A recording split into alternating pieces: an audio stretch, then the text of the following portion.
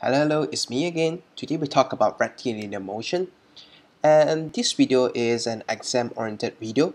We discuss about the questions that might be appear in your tutorials or your exam, who knows. So let's get started. And today I feel a little bit unwell, hope you can bear with me. Let's go. Average speed and average velocity. So this concept, we talk about the speed is a scalar quantity, velocity is a vector quantity. So we look at what is the difference between them. Average speed is equal to the total distance traveled over the total time. So distance is a scalar quantity. So we know that from last video, distance versus displacement. Alright. Whereby average velocity, this is the symbol for velocity. And we talk about average, we need to add a small bar here means for average. It's equal to the change in the displacement over the change in time. So difference, distance versus displacement. Speed is distance, velocity is displacement. So we can put in this symbol, a small triangle means change in the displacement over the change in the time. So also we can say the final displacement or the final position minus the initial displacement or the initial position.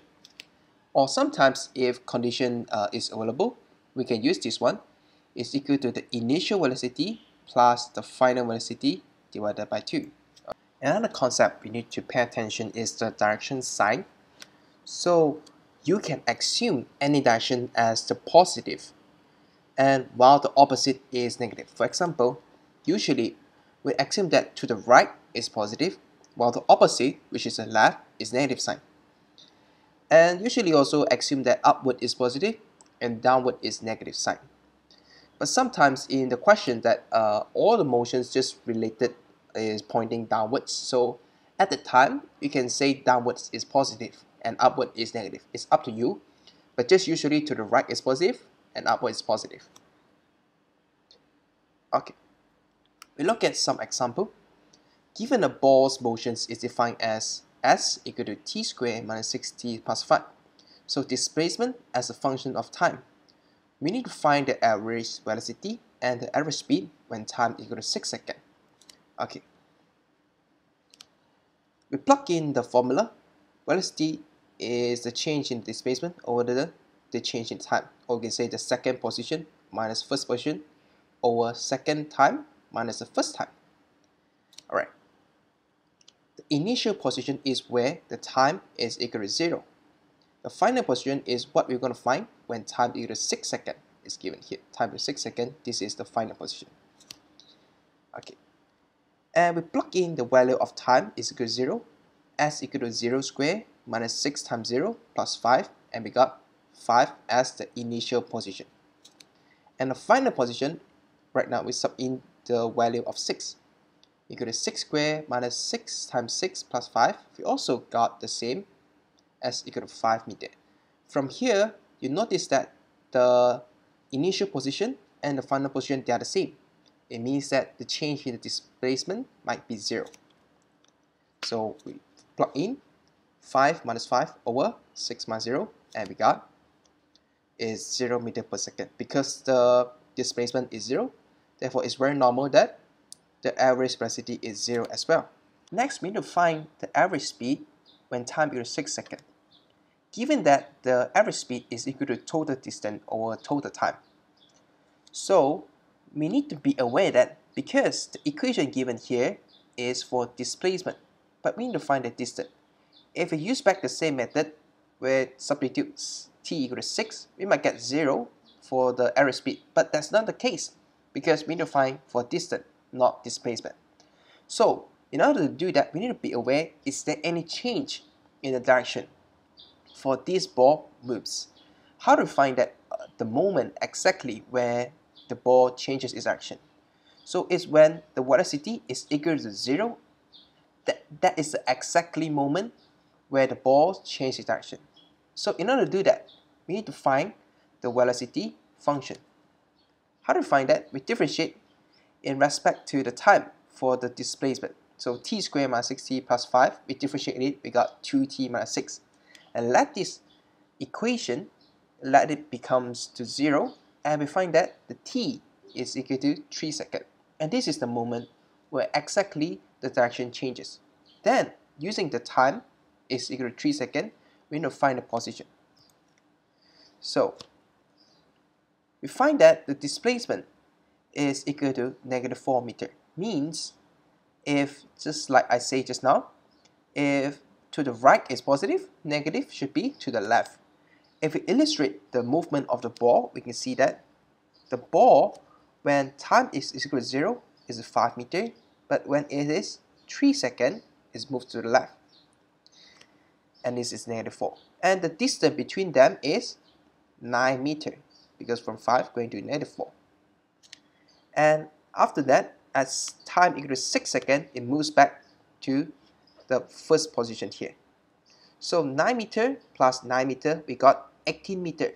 Therefore, the total distance traveled actually is 18 meter instead of 0, because that's the displacement.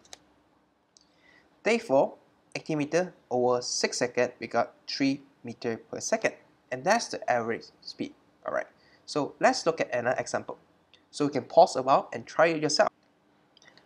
A bee moves in a straight line path which its position is s equal to t cubed minus 6t squared minus 15t plus 7. This is the displacement function. Determine the average velocity and the average speed when time equal to 10 seconds. So it's the same. We're using the same process to solve this problem. Using the equation, and then we define the initial position and the final position when time equals 0 and the time equals 10. We substitute time equals 0 here, or for all the t, we get 7 meter. We substitute 10 for all the value here, we got 257 meter. And then we just minus them together. And we got the average velocity is 25 meter per second.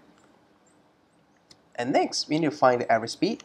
Again, we have to be aware, is there any change in direction? Alright, we need to get the functions of the velocity, so we differentiate of this equation in respect to the time. We got 3t squared minus 12t plus 5, and we'll let it equal to 0 because we need to find, is there any change in direction, the moment.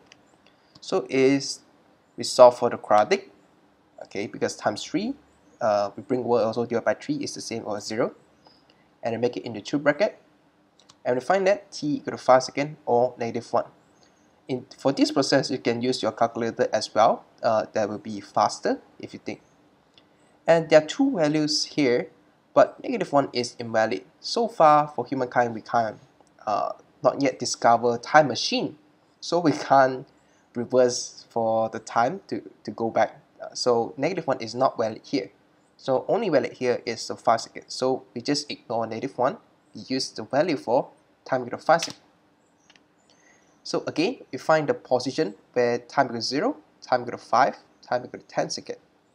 We got 7 meter, -93 meter, and 257 meter. So if we illustrate this one, the bee started from its initial position, and for the time is moving to the left because it's negative here, from 7 to -33. And the distance between them is 100 meter because 7 minus -93 is 100. And then the bee moves to the right. Okay. And then the distance is 350 meter. So the total distance travel 100 plus 350. Alright, and we got the speed is 450 over 10 is 45 meter per second. So we notice the average velocity and the average speed, usually they are different values.